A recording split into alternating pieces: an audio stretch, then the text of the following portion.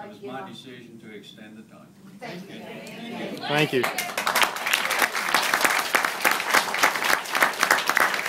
just like to say you gentlemen are now experiencing the Crawford County effect. This is the same thing that we experienced there as our citizens, and many nights it was 11:30. The time our commissioners we would get done speaking, and they would go in and do their regular meeting work that they had to do. And I will give them another thumbs up for doing what they did for 19 months. I want to relinquish my time to a very concerned citizen for all of Indiana, and I'm going to let her speak, but I want to say one more thing. 110 acres in Crawford County with dozens of sinkholes, that's city, with a $2 million lien on it from an Australian biomass bank. Ashira Young.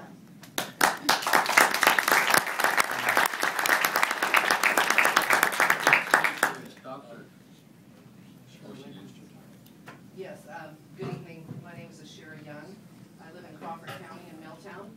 I happen to be the wife of Senator Richard Young, as some of you may know. I'm not here to speak on his behalf. I'm here to speak on my own behalf, but I can tell you right now that he is in agreement with what I have to say. He might just say it in a more diplomatic way. You know, I think we all agree that we need to consider alternative fuel sources. Our gas prices are going through the ceiling. The natural resources are running out, and we have to come up with alternative sources. That is a given. However, as you can see from the corn issue and the ethanol, I don't see the biomass as really much different. We had all this publicity and all this marketing and all this information saying how wonderful and terrific is ethanol going to be for us. Well, frankly speaking, it was only for a very few people, those who were part of the movement and those who were growing the corn, that made out like bandits. The rest of us, like ourselves, who are farmers, and everybody who eats cereal and uses corn oil to bake with and has to feed their animals, it has not been good for us because everything has gone up. So we all have to pay the price for all the money that those few people make. Biomass, in my view, is no different. I think there is a term that they have come up with, which is a very nice sounding term of biomass, but I mark my words that there is not enough biomass to generate the kind of fuel that we need in order to have an alternative fuel source. And so then what is going to happen? These Twisted Oak folks are going to come in here, they're going to get the permits, they're going to set up shop, they're going to say, oh gee, we don't have enough biomass.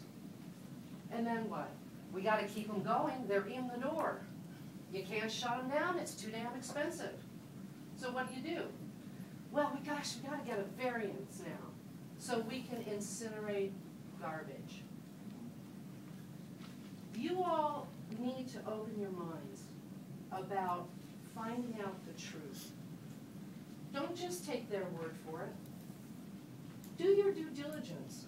If you, in each and every one of you, did your due diligence, I can guarantee you that you would not come up with a yes vote on this proposal.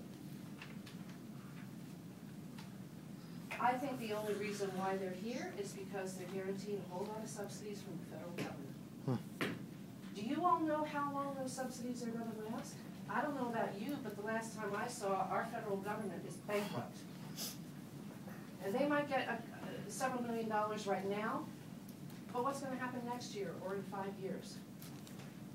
They are going to leave you high and dry. They're going to get their money like so many other companies have, and they're going to hightail it out of town. You're going to have a white elephant on your hands, and you're going to have to deal with the financial fallout, and you're going to have to deal with the health implications. Are you willing to do that? Are you willing to put your rubber stamp on this? What if one of your children ended up getting cancer or developed serious asthma conditions, and you didn't have health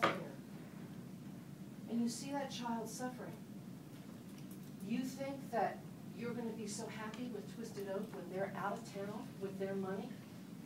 I don't think so. I think you all have to really think twice about this. We got rid of it in Crawford County for a damn good reason.